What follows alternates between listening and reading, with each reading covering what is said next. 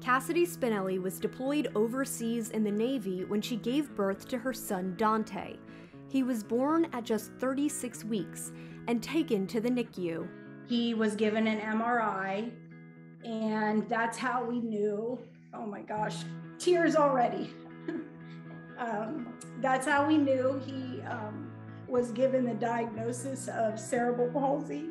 After 6 weeks, they were medevaced to San Diego. Her life was changed forever, but she was determined to care for her son and continue her career. She eventually completed her active duty and is now in the Naval Reserve. You know, you never get pregnant thinking that you will have a child such as Dante, but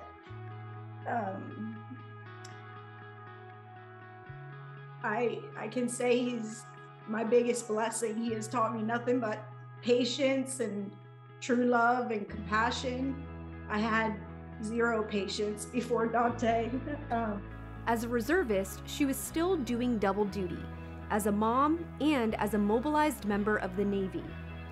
I had one thing in my mind when I was mobilized, and that was to save money to get a wheelchair accessible vehicle for Dante.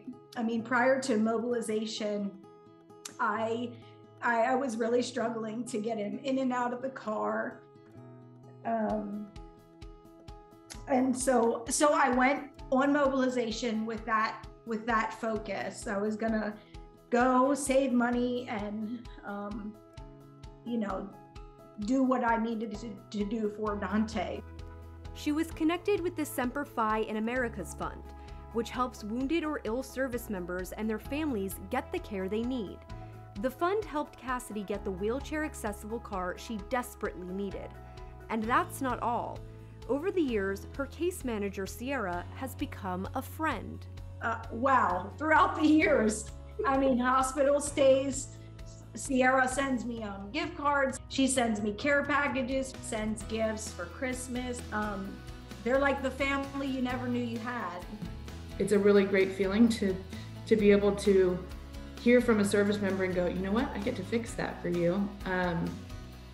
You kind of feel like Oprah. It's a great feeling.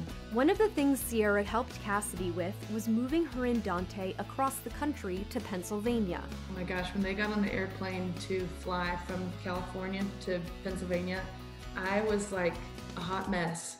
I was so worried about them, and I was like, oh my gosh, oh my gosh, oh my gosh. It's a great feeling to be able to create relationships with people. You know, aside from the financial assistance, just to create relationships with people. I think the feeling's mutual. I feel like, you know, they're a part of my family. It takes a lot of strength to do what Cassidy does in the Navy and as a single mom, but it also takes a village, and Sierra is that village.